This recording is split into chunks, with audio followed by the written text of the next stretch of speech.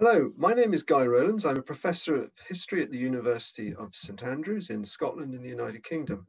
And in this video, this short video, I'm going to talk to you a little bit about Louis XIV's artillery and the arms industries which surrounded it. Now, the big question is, why should we look at the artillery services of early modern European states or even modern European states? There have been lots of institutional histories of various countries' artilleries, but they have really tended to deal either with, to be self-contained regimental histories, or they've been heavily focused on technology, especially weaponry. But a far more holistic view of a state's artillery can reveal a great deal about that society's political, governmental, social, economic, and cultural history, on top of shedding, of course, new light on an artillery service's operational history. And in the case of France, the artillery is really a test bed, as far as I'm concerned, for notions of French absolutism in action. And I think it's a very suitable way into this because of the sheer quantity of papers that have survived for this particular arm. No other arm of service of the army under Louis XIV has left such a prodigious legacy of archives. We cannot drill down into the infantry, the cavalry, or the dragoons to nearly the same extent. We cannot know nearly as much about the officers or the men of those arms as we can for those of the artillery.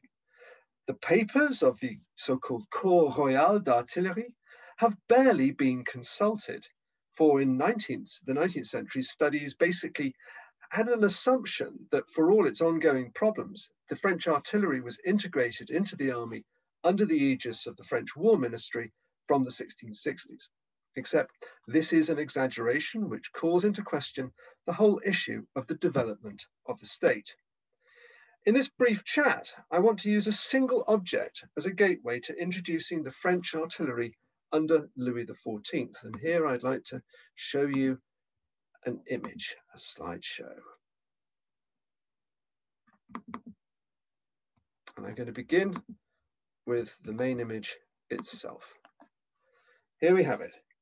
An engraving from the War of the Spanish Succession of the Duc du Maine, Grand Master of the Artillery, with a rich array of details that you can see in this image that invite us to consider some, if not all, aspects of this military domain. And of course, our historiographical concern about the state from the 1670s throughout Europe, it really shifts from the question of just how semi-autonomous the armed forces were to a question of how interlocking, cohesive, and well-organized were the various arms of service and armies within the state. So let me turn to various aspects of this image, and let me look at a few of these details in turn. First of all, the Duc du Maine himself, illegitimate son of Louis XIV, made Grand Master of the Artillery of France at about the age of 24 in 1694. And what he does is really, he's emblematic of just really how this French state is still very much a state in which power is shared between the ministers and the burgeoning ministries and some of the great nobles and royals in the realm. Because historiographically, the French artillery's development in this period is seen very much as the essentially a product of the burgeoning power of the war ministry. But in fact, the war ministry makes things worse in some respects under the Letelliers before 1691. And it's only really from the 1690s that we finally get a Grand Master of the Artillery for the first time since Sully at the beginning of the 17th century, who is very, very hands-on and also a very capable administrator who does a great deal, in fact, to professionalize the artillery in a way that the war ministers had simply not done before.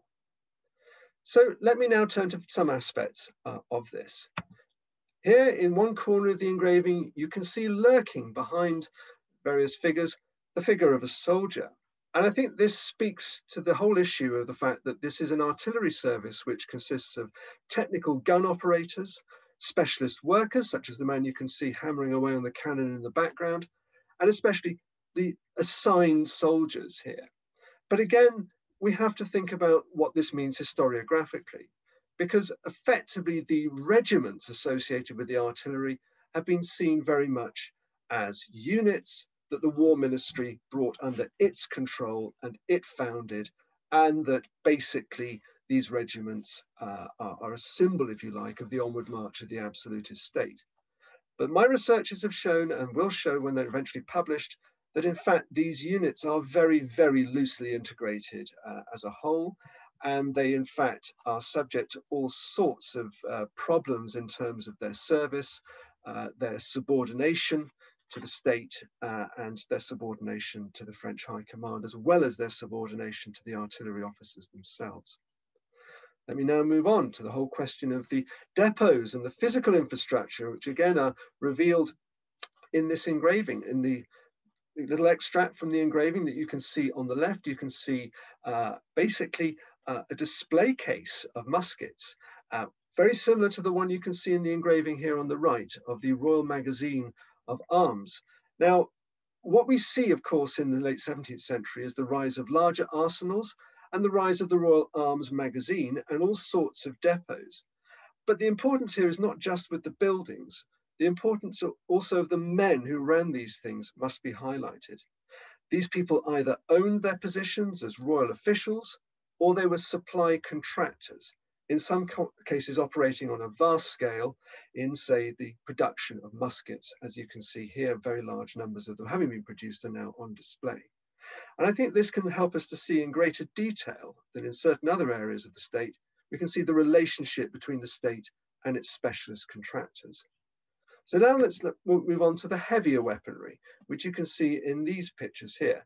And again, from our engraving, from our object, you can see a mortar and several cannon, at least one of them on its gun carriage.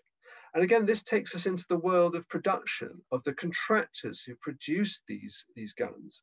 In this case, industrial contractors who often had fingers in the pies of various other activities, not least the actual casting of bronze statues of the king, Louis XIV. And you can see on the right some of the guns at bottom right, some models in Les Invalides, the photograph I took myself when there at the museum. And again, in Les Invalides in the courtyard, the actual cannon barrels themselves, which are really quite enormous. You can see the human crash barriers next to them to give a sense of the scale. Mass production also takes place, of course, in the world of gunpowder. This too is a highly industrialized operation, even if it's very scattered at this time. And it's either run as a monopoly with a very favored contractor, or it's run as an oligopoly, a bunch of financiers, basically venture capitalists, we might say, coming together to supply the gunpowder for the state, both for the army and also for the navy. And this, of course, as I suggested, is also on a very, very large scale indeed. And in the end, really, it's all designed, of course, to produce firepower in sieges and on the battlefield, what we might think of as the tip of the spear. And there remain all kinds of questions about how effective and adaptable the artillery actually was out in the field and out in the sieges. And again, from our engraving, we can see on the left, very faintly, troops moving up the line in a siege next to some artillery pounding away on against the fortress wall. And here from another engraving, you can see slightly more close up what an artillery battery at this time looked like in the 1690s. But really, this raises the very big question indeed of how contemporaries saw the place of the artillery in the state and in the army.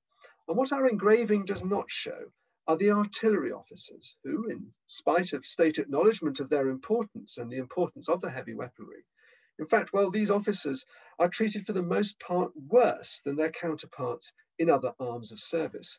And I hope to explain why this might be so under Louis XIV. The horses too, so central for handling the guns, handling the ammunition, hauling them across the battlefield, they too suffer immensely. And again, so the casualty rates are absolutely astronomical. So ultimately, what I'm hoping to do and to encourage others to do is to use the artillery and to use the arms industries of a state as a window into the soul of that country in the age of the standing army. Thank you very much, and I hope you have enjoyed this talk. There will be plenty more in this series.